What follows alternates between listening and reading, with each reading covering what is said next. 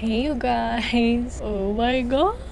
I can't believe that we are back with another mukbangin'. Ooh! And today is a very special day because today's video is sponsored by Annyeong Corndog. Yes guys, akalain nyo yun, meron tayong sponsorship in today's mukbang. And can we first talk about their packaging? Guys, ganito yung mga nakikita ko sa Korea or even countries outside Korea na ayun nga, kinakareer ang kanilang corndog business. Ang ganda ng box, guys. By the way, my name is Arielle. I have a couple other mukbang videos. In case you haven't seen those yet, I'll have them linked below. Don't you worry. But for today, this is the star of the show. Sorry guys kung mauga yung setup ko kasi we are here in Cavite. So for the flavors, meron tayong silmol cheese dog, gamja cheese dog, gugsu cheese dog. Sorry if I'm mispronouncing the words. Ya girl ain't Korean, but she loves Korean food anyway. Gochu cheese dog. And last but not the least, yung yomjong. I'm sorry. All served with cheese sauce, ketchup, and mustard. And I'm so sorry for the background noise. To those of you who are looking for an ASMR type of video, ito na yung best ko. We are in the province, so expect na lang na may mga dumadaan na vehicle, may mga manok na tumitilaok. Kasama sa ASMR experience yan, guys. Ano ba kayo? Nilagay ko muna sila sa air fryer. Kailangan full experience na mainit-init. Also, sorry for my aircon. Guys, try nyo kaya magmukbang nang walang aircon. Napakainit to, opo. And speaking of mainit, maybe it's time for a little, you know, pampalamig or whatever. So, meron lang tayong iced coffee kasi hindi naman natin pwedeng hindi ternohan ang ating corn dogs with anything. Plus, I haven't had my coffee yet. So, this is gonna be perfect. And some full cream milk. Oh, look at that. Gorgeous. Oh my god. You guys, if that ain't therapeutic, I don't know what is. Oh my god. Guys, kung nakita nyo kasi tong setup ko dito, nakakatawa yung ginagawa ng YouTubers, guys, just to make things work. Nakuha ko na sila from the air fryer. Gawa natin ang paraan yan. Oh my gosh. Look at her butt.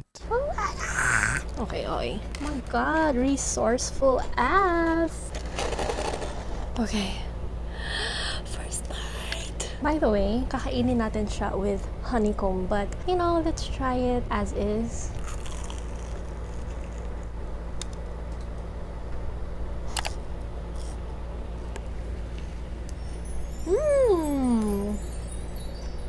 Can you see the steam? I doubt it. But it's steaming, guys.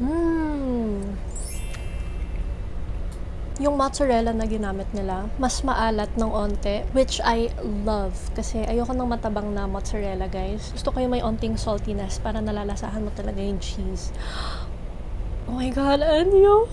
Thank you so much! Okay, let's try it with some honeycomb. Okay, wala pa ako nakitang ibang mukbanger na gumawa nito, guys. Pero we're gonna give it a go kasi nagkataon na may honeycomb pa kami dito sa bahay, which is, what are the odds, diba? Oh my god.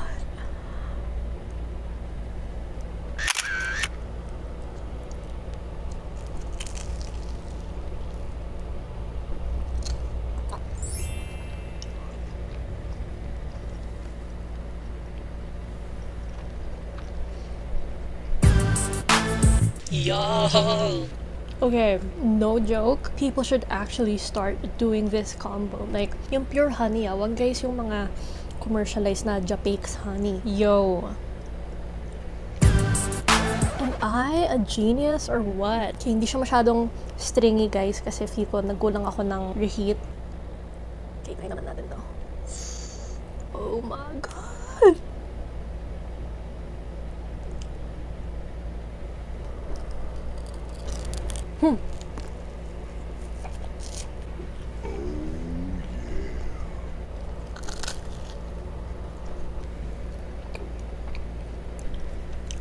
Dead. Usually, ang ginagawa ng iba, kino-coat nila ng sugar yung exterior ng corn dog, which, masarap naman yung sugar, guys. Like, it adds texture kasi crunchy nga naman yung sugar, diba? Pero ewan ko, something about honey.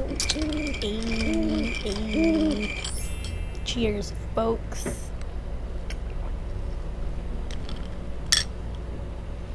Yo, why is it so good with coffee? I don't get it. What is it? Gutom lang ba ako? Nag-lunch naman ako.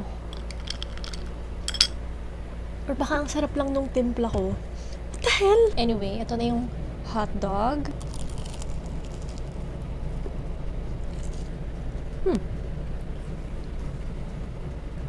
Most mukbang videos, parang ginagamit nila color brown na hot dog. Parang chicken dog ata yun or something.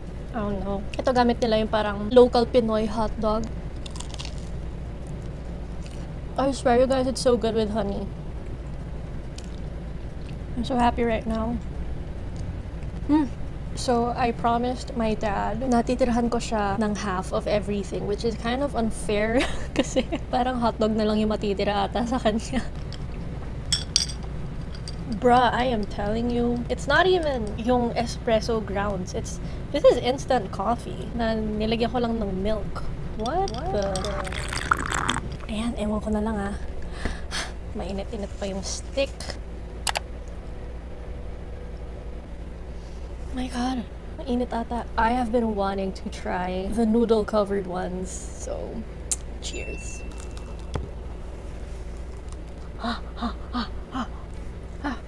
Too hot, too hot. Can you see the cheese, you guys? Wow! Thumbnail!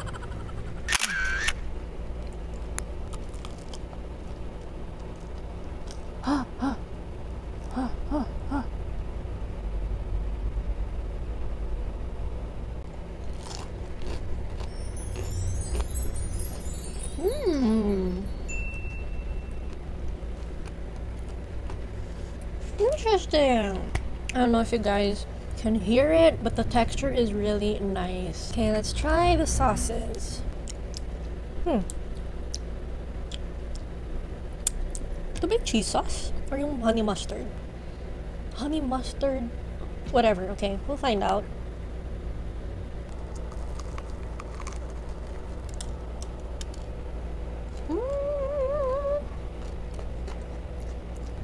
Bakit yung honey mustard? Pero mas mukhang mustard tong isa eh. Pretty sweet yung sauce na to. Okay, let's try this one.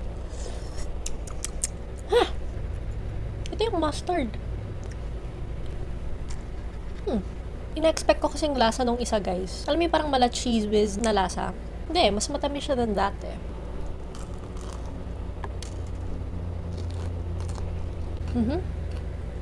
I like the texture of this one. Cheers! Next, we're gonna try ito namang potato covered corn dog nila. And we're just gonna put a good amount of ketchup. Annyeong!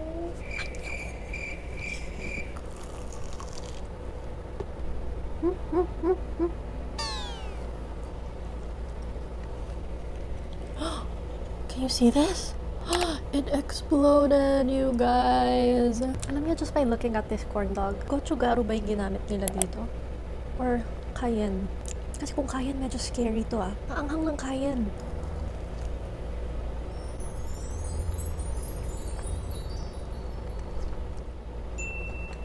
Alam niyo, masarap talaga yung mozzarella na ginagamit nila.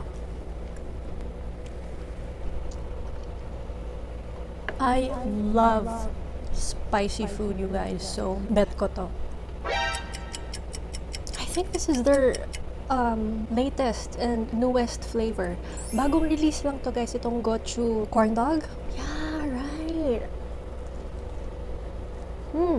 Although I'm not sure kung yung breading niya is meron din katulad nito na panko breadcrumbs. Parang wala siyang ganong breadcrumbs, guys eh. Ketchup!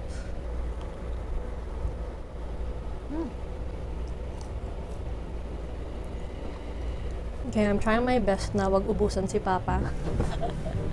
Okay guys, meron tayong guest appearance. My dad will be joining us kasi ubusin na namin tong corn dogs.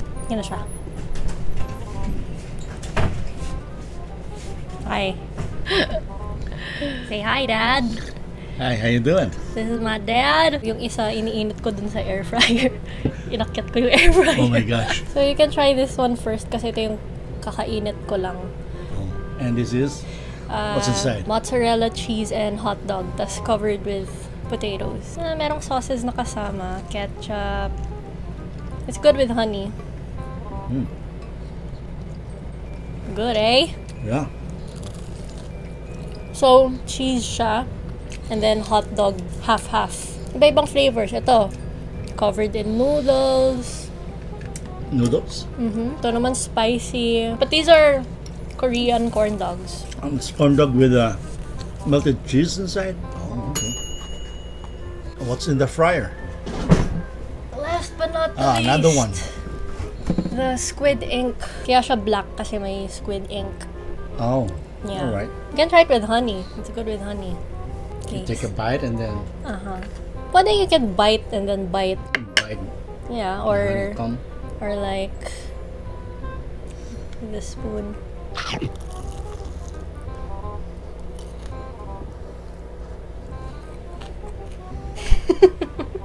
Okay.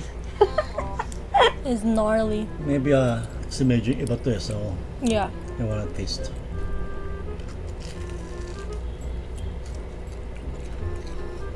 Yung squid ink siya. Piping hot. Piping hot, yeah.